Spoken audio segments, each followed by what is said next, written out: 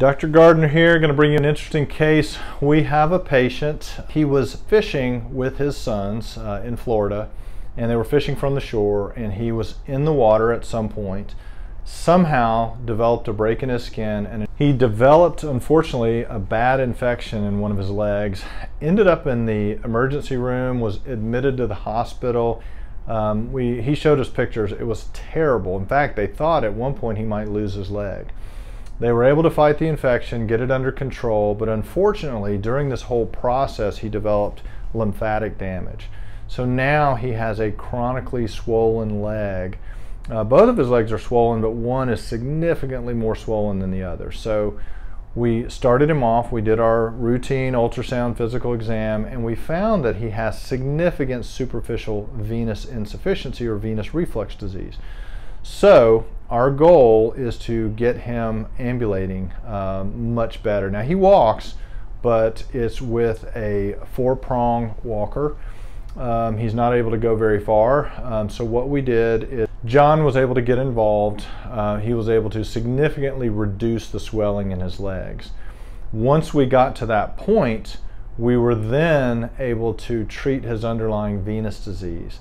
His legs are significantly better. Now, he's never going to be 100% because he has significant lymphatic damage from this infection caused by being in the water in Florida.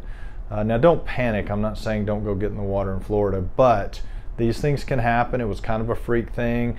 Anyway, regardless, he has significant lymphatic damage. He is in chronic, or he's going to have chronic swelling for the rest of his life. We have significantly improved his quality of life by treating the underlying venous insufficiency and treating the chronic edema in his legs using a series of compression devices.